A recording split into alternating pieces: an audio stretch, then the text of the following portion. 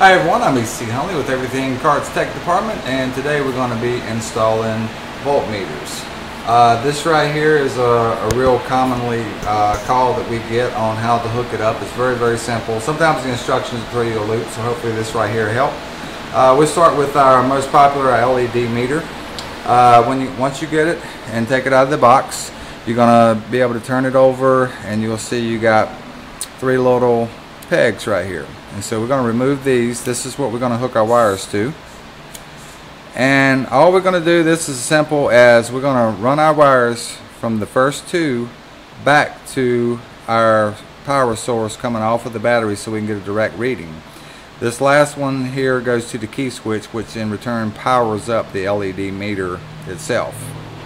Alright, when you got an electric golf cart, one of the most important things you can get, even though we're getting ready to install this meter, it's very useful to get you a handheld voltage meter because just about everything you need to check on the electric golf cart, we need this meter right here.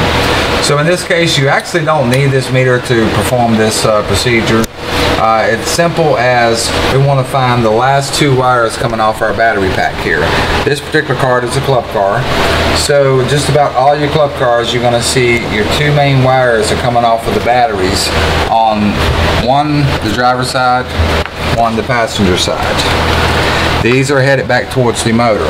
So we know if we take this and just probe it at both ends, our meter should be over 48 volts. And right here we're showing 48.4. So we know that these two batteries are the two batteries that we need to hook up to.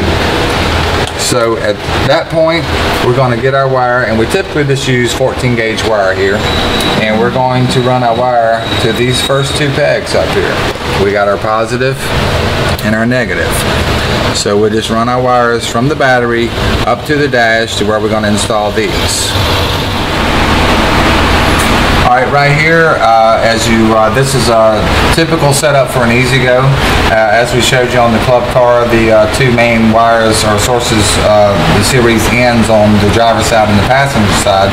On a E-Z-GO TXT, you're going to find them over here on the passenger side. This is where your main wire heads back to the controller. Same thing with this one right here. And so we're going to use our positive and our negative to hook up for our source for our meter on this particular one on the E-Z-GO. Alright, so once we get our two wires hooked up to our batteries, that's going to give us our reading. Then we got our last bottom peg right here, and we're going to take this one, and of course once we mount this into the dash of the cart, we're going to run a wire off the bottom one by itself over to the power of the key switch.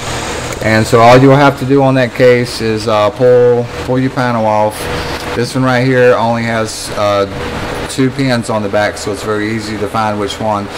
It is a diagram inside the box showing you which wire to hook it up to on your key switch, depending on what kind of cart you have. Okay, on this one, this is our analog meter. This is one of the most simplest ones that we have to hook up. It's very accurate. All we're going to use on this particular meter right here are the two pegs back here on the back, the two studs. And you'll see we got a positive. You'll see your plus mark on there. That's going to go up to the positive wire at the end of the series, and then to our negative. We showed you earlier where to find those last two wires. It's the last two headed back towards the motor controller area. That will be the two that you hook up to. Another question we get on this particular meter is that people are worrying about them running all the time. Well, all this is a monitoring system. So it's not pulling no power whatsoever. It's hooked up directly to your batteries and just giving you a reading on what you have. This is EC Huntley with Everything Carts Tech.